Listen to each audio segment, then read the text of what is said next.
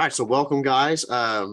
Today, the 25th Sunday in Ordinary Time. So if you would, in the name of the Father, the Son, and the Holy Spirit. O God, who willed that your only begotten Son should undergo the cross to save the human race, grant, we pray, that we, who have known his mystery on earth, may merit the grace of his redemption in heaven. Through our Lord Jesus Christ, your Son, who lives and reigns with you in the unity of the Holy Spirit, God forever and ever. Amen. Okay, so like I said, it's 25th Sunday in Ordinary Time, and the Old Testament reading that we get is from Amos, which we don't get a lot from Amos. It's very short, and then First Timothy, and then the Gospel of Luke. So, jumping right in, when you read Amos, and then especially how you would connect it to the gospel, it's the readings this week are really about, it's comparing the kingdom of God to the kingdom of man, right? It's comparing how what is considered success in the human world versus what is considered, I guess, for lack of a better term, success in the spiritual world, and how when those things start to come into conflict with each other, how it becomes very apparent which version of success you are chasing after. Okay, so like I said, just kind of listen for that. So in Amos, he says, "Hear this, you who trample upon the needy." So remember, Amos as a prophet, he's talking to the Jewish population, and he is trying to remind them that God will come and what's going to happen. Where are the people going to be when God comes, when God's justice is brought to them? "Hear this, you who trample upon the needy and destroy the poor of the land. When will the new moon be over, you ask, that we may sell our grain, and the Sabbath, that we may display the wheat? We will diminish the ephah, add to the shekel, and fix our scales for cheating. We will buy the lowly for silver, and the poor for a pair of sandals. Even the refuse of the wheat we will sell. The Lord has sworn by the pride of Jacob, never will I forget a thing they have done." So what Amos is talking about, he's saying that, hear this, you who trample upon the needy. So the idea is, you're thinking that you're going to have time, you're going to be able to do whatever you want, you're going to be able to be this horrible person, and then God's going to show up and you're going to have time to make your repentance. And Amos is saying that even if that is true, God is saying, never will I forget a thing that they have done. And you look at what they're doing. This is Amos's vision of the worldly people. They say, when will the new moon be over, and the Sabbath? So basically they're saying, because they can't work on the Sabbath. So what they're saying is they don't care about the Sabbath.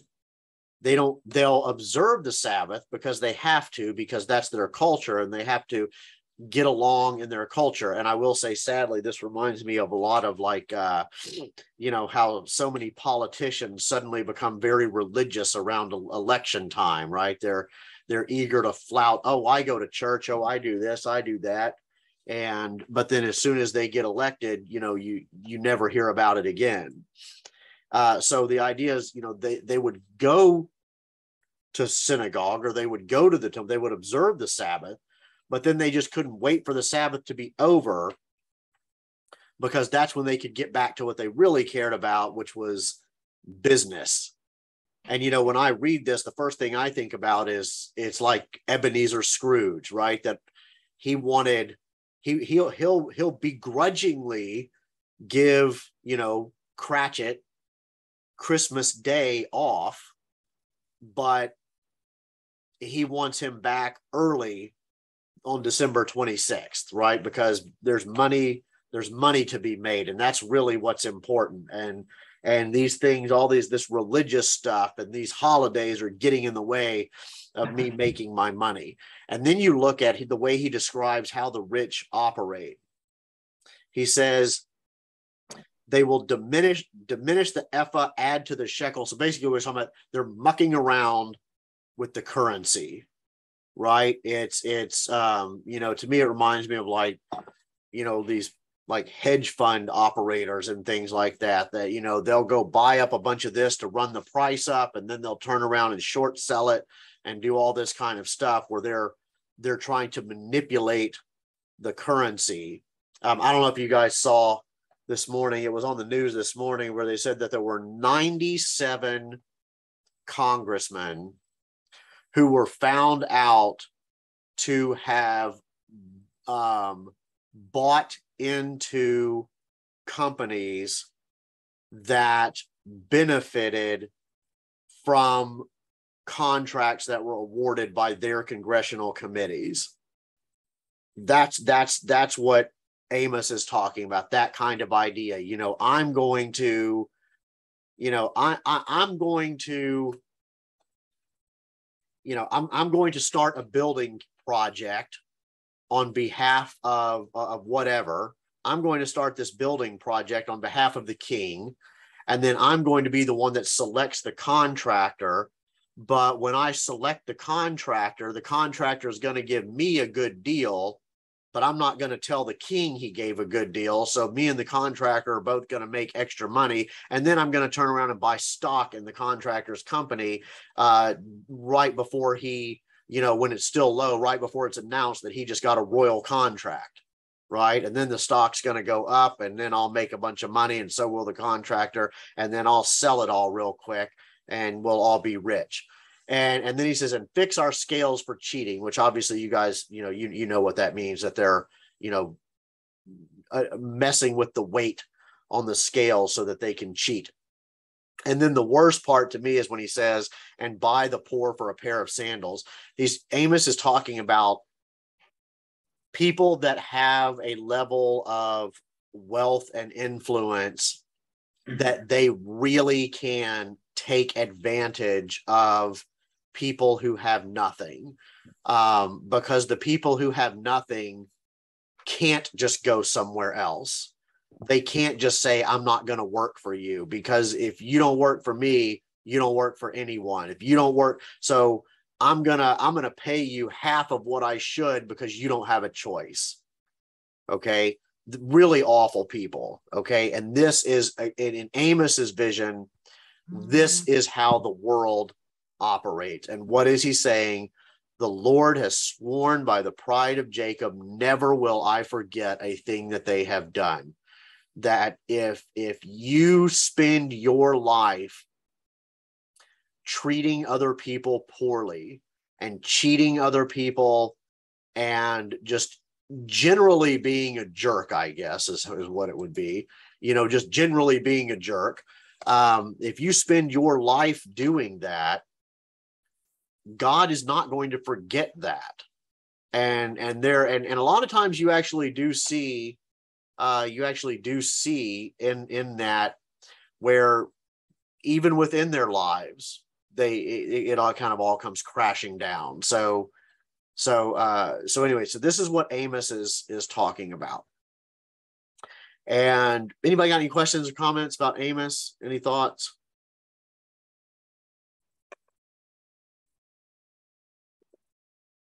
All right. So now if you want to jump down to, and those of you that just joined in, over here in the chat, I don't know if you can see it. I hope you can see it. That link goes to the readings for this Sunday. So if you want to go ahead, you can pull those up, or if it's not working or something, tell me and I'll fix it. So then if you look over in the gospel, Luke is going to carry this same idea, and he's talking about Jesus giving a parable. This is actually it's not a complicated idea, but the way that it is translated and the way that it's written, some of what is very important for understanding the gospel kind of gets lost. And what I mean is, like, for instance, you look about halfway down and it says, and the master commended that dishonest steward for acting prudently. And when we read that, we say, what? He's congratulating a guy that was his employee that was basically stealing from him. And then he told him he was going to fire him. So he stole from him again to secure himself a place after he was fired. And the master is congratulating him. So we'll kind of get into that in just a second. Okay. So it's not what it seems. How's that? It's not what it seems. It's kind of gets into our understanding of Jewish literary styles. So in Luke, so here we go. Jesus said to his disciples, a rich man had a steward who was reported to him for squandering his property. When he summoned him and said, what is this I hear about you? Prepare a full account of your stewardship, because you can no longer be my steward. So he's been found out, and the master is saying, all right, I've heard these rumors. I know what you're doing, but now I want to see the books. And the steward knows he's been dishonest. And he says, what shall I do now that my master is taking the position of steward away from me? I am not strong enough to dig, and I am ashamed to beg. I know what I shall do, so that when I am removed from the stewardship, they may welcome me into their homes. So what's happening here is he's calling in. It says he's called his master's debtors one by one. So what he's doing is, because the master's debtors don't deal with the master, they deal with the steward. And so he's trying to say, okay, my dishonesty made me wealthy, but it also got me fired. And so now that I'm going to be kicked out of the house, what am I going to do? I've got to figure out what to do so that when I do get kicked out, one of these other people will take me in. Okay. So he says to the first, he said, how much do you owe my master? He replied, 100 measures of oil. He said to him, here is your promissory note. Sit down and quickly write one for 50. So you see what he's doing. He's giving the guy a 50% discount, right? To the other one, he said, and you, how much do you owe? 100 cores of wheat. He said, here is your promissory note. Write one for 80. So he's cooking the books, essentially, is what he's doing. Okay. And he's giving them a huge discount. He is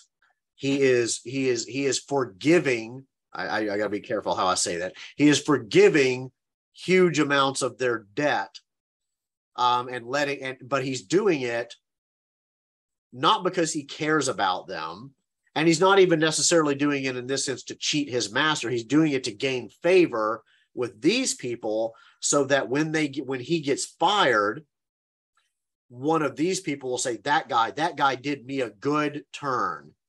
That guy, he went out, he did what he needed to do to make sure I was taken care of. So now I'll take care of him. Not realizing, though, that if you are dishonest, even if your dishonesty serves me in this moment, but I know that you're dishonest, am I going to want you as my employee?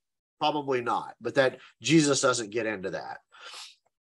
But then he says, and the master commended that dishonest steward for acting prudently. So the translation and the way it's worded is difficult. But what I'm going to try to maybe offer you kind of a different translation of it, or a different way of reading it, a different emphasis, right? So it's more like, think of it more like the master is saying, congratulations, you got me. Okay. He's not really like saying, my goodness, you did a great job. That was very prudent of you to cheat me.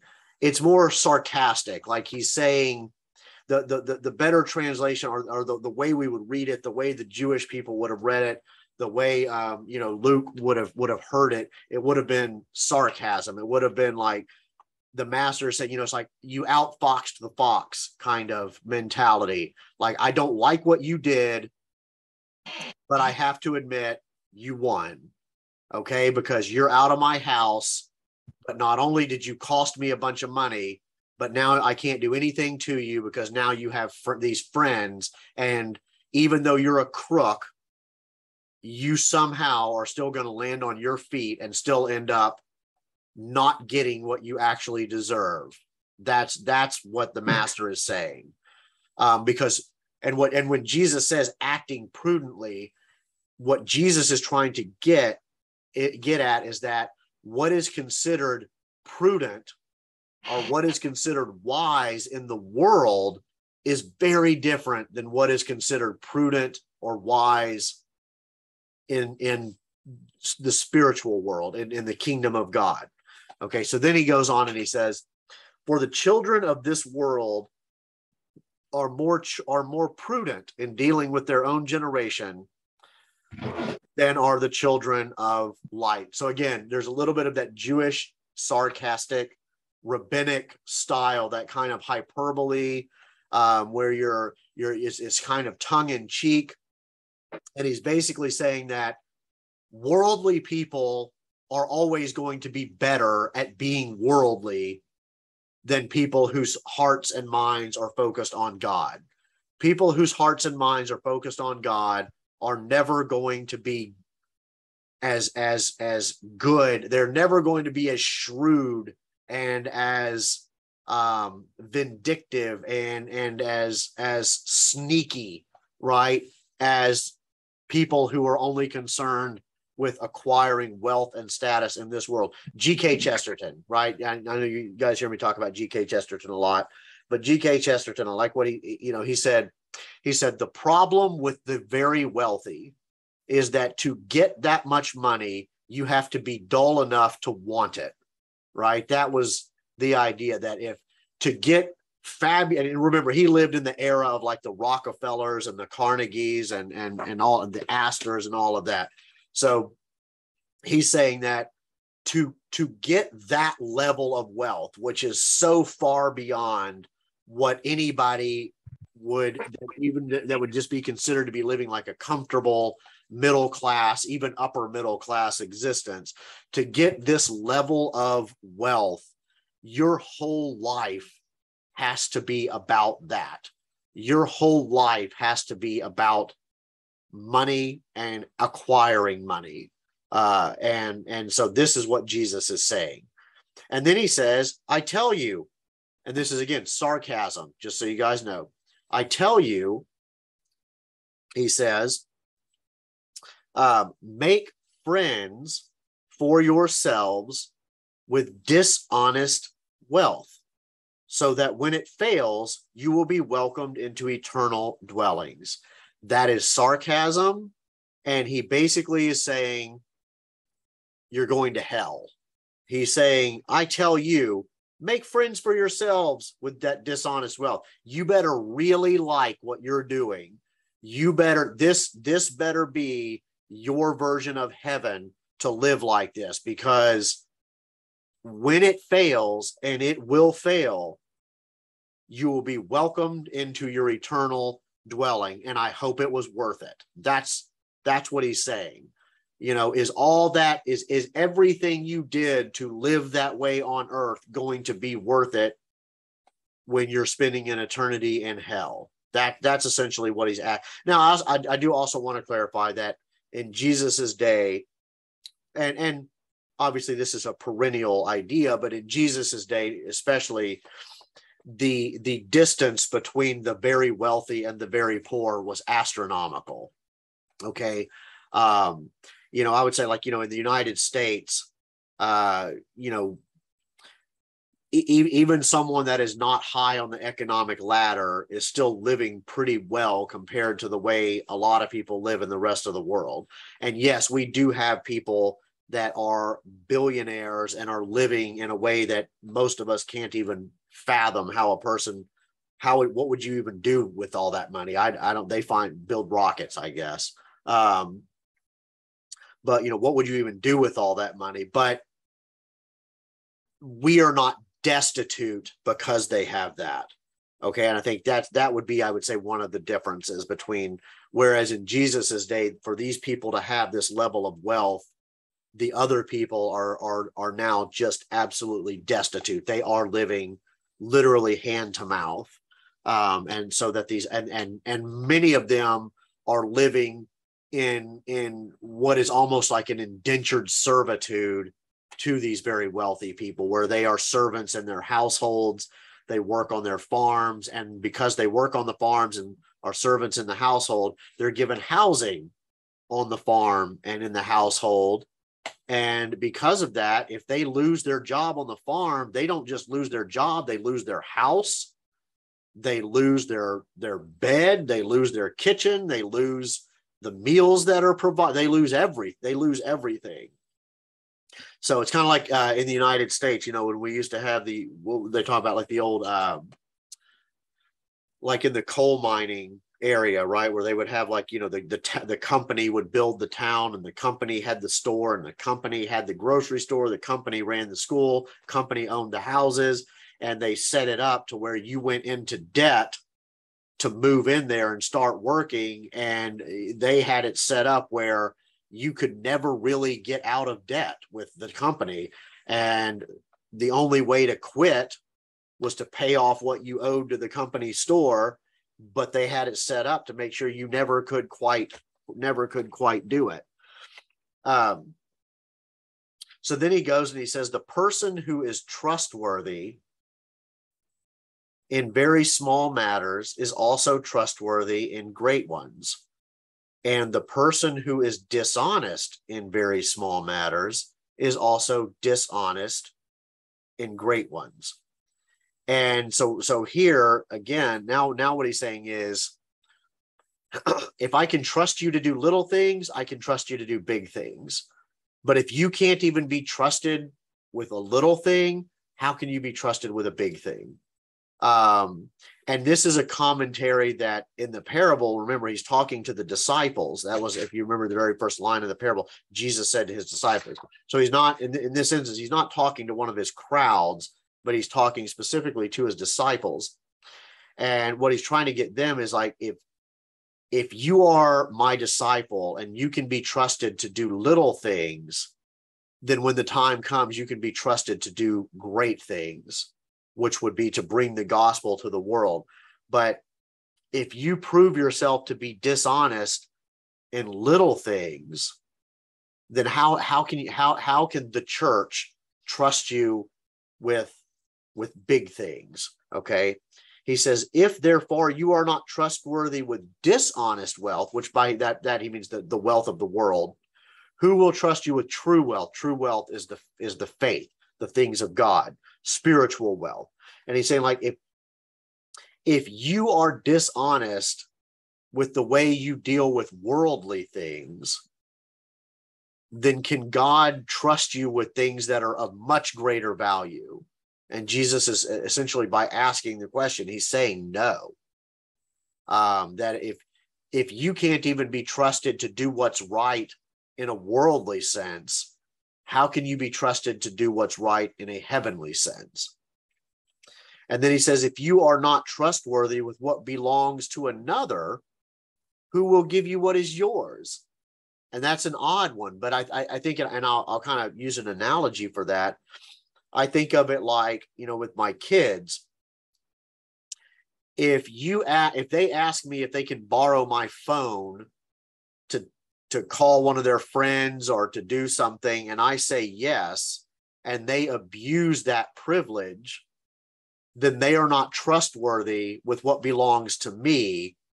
So why would I give you a phone? Why would I then, if I can't even trust you to use my phone when you ask for it without being dishonest, without doing what you're not supposed to be doing, why would you think that I would buy you a phone, right? That I don't always see what you're doing, and I don't have it with me all the time, and you have to come ask for it. That's what Jesus is saying.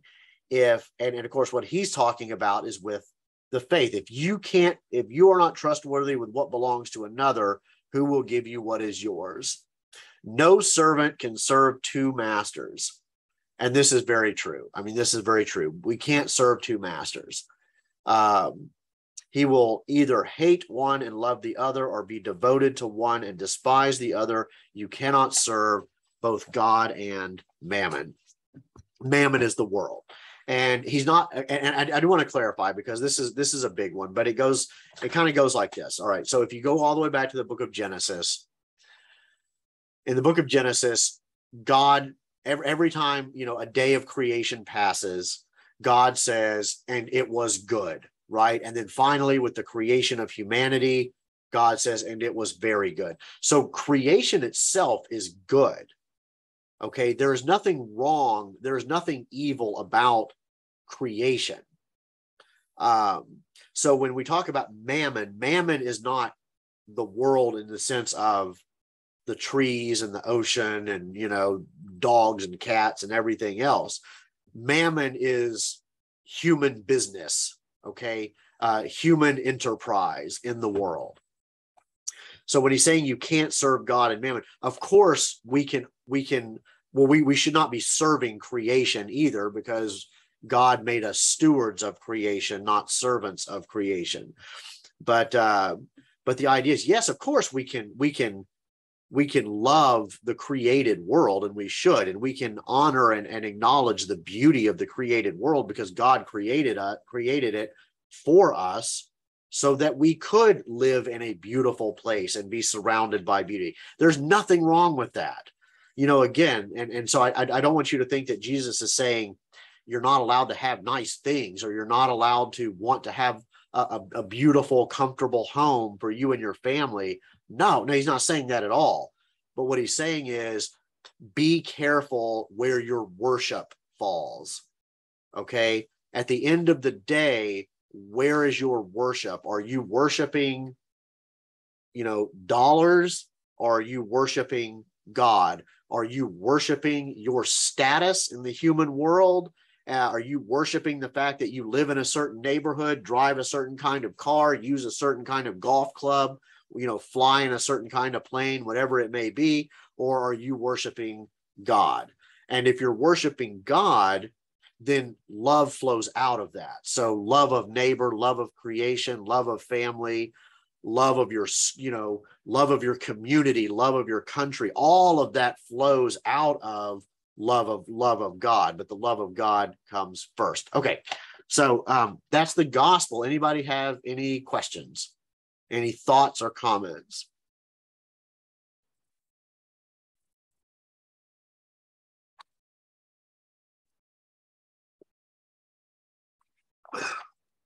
The gospel was so long, I thought this tonight was going to go really long, but we'll see. We may be done in 40 minutes. That's okay. That doesn't bother me. So go, if you now want to look at the reading from Timothy. So the reading from Timothy, he says, beloved, this is Paul writing to Timothy.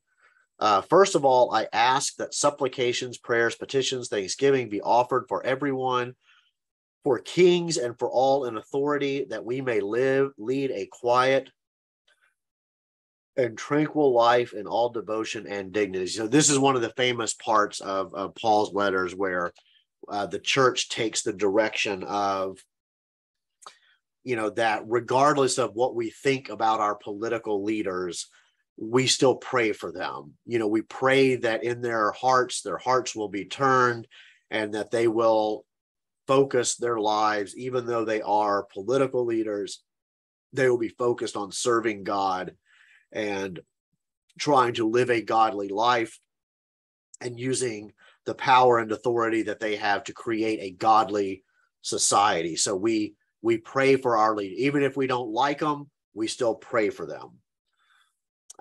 And so this is where that comes from. But then further, if you also look, it's a prayer of praying that even those people who are turned completely to the world might be saved.